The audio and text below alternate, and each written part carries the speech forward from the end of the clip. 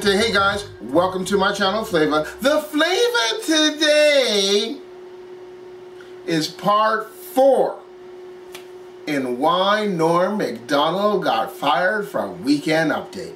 Don't forget to like, comment, subscribe, and hit the notification bell for any future videos. So, without any further ado, let's take a look at part 4 in why Norm Macdonald got fired from Weekend Update.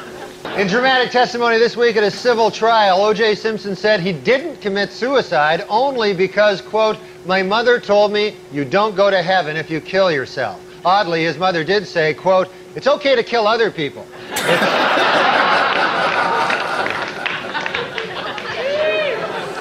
In a unanimous verdict this week, a Santa Monica jury found O.J. Simpson liable for the wrongful deaths of Nicole Brown Simpson and Ronald Goldman, awarding the plaintiffs damages of $8.5 million. Reacting to the verdict, Simpson insisted that he has nowhere near that amount of money and that his only remaining asset is 30 pairs of Brune Mali shoes. The announcement of the verdict came toward the end of President Clinton's annual State of the Union address, and to many observers, completely overshadowed the event. Even the president was distracted during his speech, waiting to hear exactly how much it costs to kill your wife.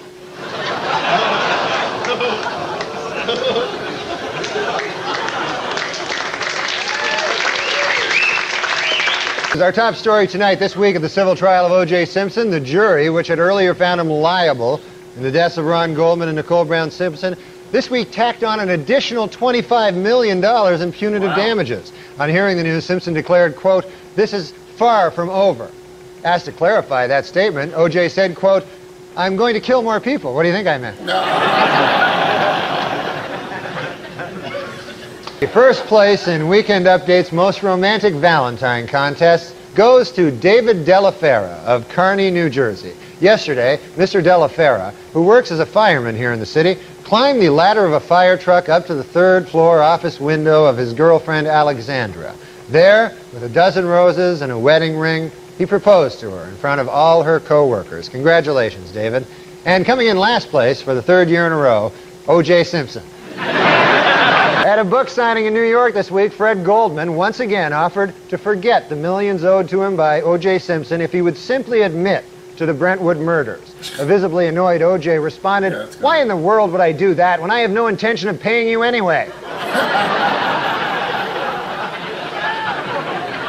More bad news for O.J. This week, HarperCollins reached an agreement with the Brown family to publish his late wife's diary. Especially troublesome to Simpson is this final entry. Dear Diary, I have to run now because O.J. is here to murder me.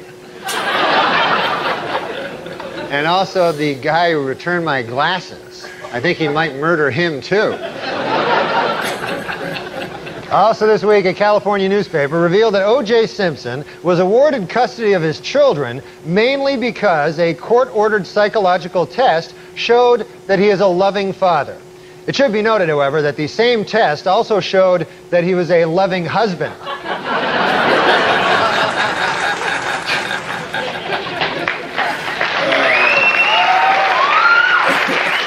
According to O.J. Simpson's niece, Terry Baker, when O.J.'s mother, Eunice Simpson, first heard about the slaying of Nicole Brown, she exclaimed, he did it. Reached for comment, O.J. said, my mom was just guessing. I hadn't even told her yet.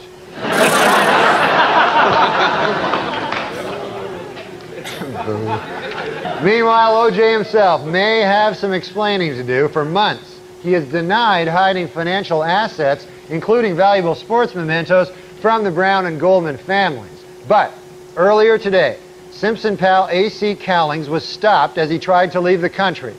In the backseat of his Bronco, police found O.J.'s Heisman Trophy, disguised with a tiny fake beard. More bad news for O.J. Simpson. This week, a Los Angeles court ordered him to turn over his Heisman Trophy to the Goldman family. In addition, the same court may order Simpson to surrender a coffee mug inscribed, "World's Greatest Husband."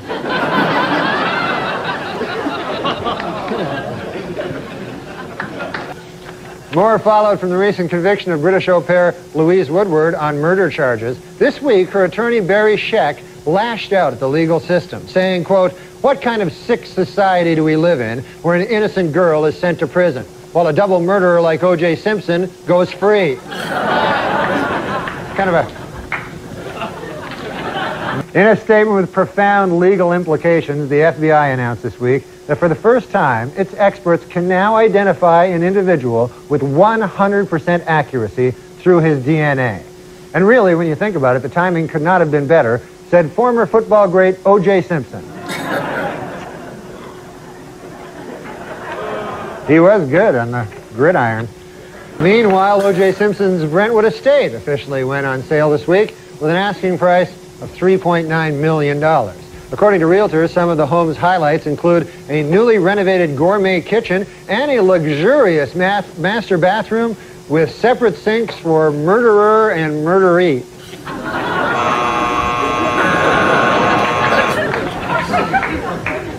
Murderer, murderee. Well, this week, after a Los Angeles restaurant refused to seat him, O.J. Simpson demanded and got $500 in compensation. Wow. In addition, the restaurant must now offer separate murderer and non-murderer sections this week. Oh, there's a phone call here. Here I have a phone. Let me see now. Who would this be? Hello? Hey, Norm, what's up? It's O.J. O.J., hey! Hi, O.J. Hey, what have you been up to? I just got back from the movie. Oh, the movie. What'd you see? Beautiful girls. Oh, yeah. Who's in that again? Oh, you know, Uma Thurman, Lauren Harlan, Mira Sorvino, Rosie O'Donnell. Rosie O'Donnell's in Beautiful Girls? I know, Norm. I was nonplussed myself. Anyway there, Juice. Hey, how's it going with the, the manhunt there for the killers? Oh, Norm, don't ask. Not good, huh? That is an understatement. I'm no closer to finding the real killers today than I was when I started. It's like they vanished into thin air.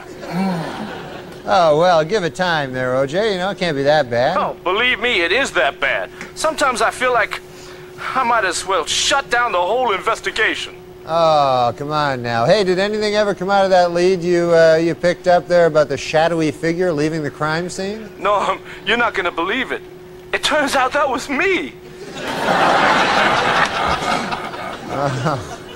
Well, so I guess that's a dead end, huh? Yeah. Well, hey, how about that guy that was seen running back to your house by limo driver Alan Parks? Well, guess what? That turns out that was me also. Oh. Well, what are you going to do, huh? Nothing you can do. Sometimes you just have to laugh. Anyway, Norm, while I have you here, I was going to ask you a favor. Oh, yeah, sure, Juice. What is it? I produced a video dealing with some of the inconsistencies in the evidence, and I've been having trouble getting the 800 number out on the airwaves. Really? I'll put it out. Okay, that would be great. It's 1-800-555-0165. Oh, okay. That's 1-800-555-0165? Right. 1-800-555-0165. Okay, 1-800-555-0165. Okay. Hey, what's the video cost there, O.J.? Was it like $100? Oh, no. It's $29.95. $29.95? Good Lord, that's nothing. Yeah, well... You're practically giving it away. We're trying to price it so that the average person can afford to buy it. Well, O.J., the question's not can the average person afford to buy it. The question is, can the average person afford not to buy it? Well, we think it's a quality video. Well, the price is certainly right. Hey, let me ask you a favor, O.J. Can I give out that number one more time? Sure. Okay, then. That's 1-800-555-0165. Right. Okay, Norm, I'm going to let you go. Okay, Juice. Hey, take care, buddy. O.J. Simpson, everybody. O.J. Simpson. O.J. the Juice. Well, in a sworn deposition this week, O.J. Simpson claimed that he never, ever beat, choked, or hit his ex-wife with a closed or open fist. Luckily for OJ, lawyers forgot to ask if he'd ever cut her head off.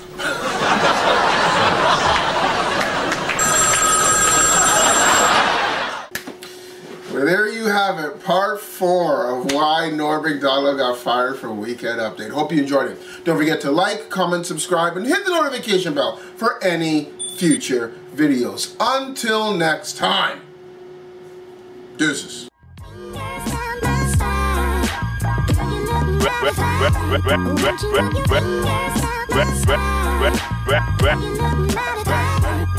fingers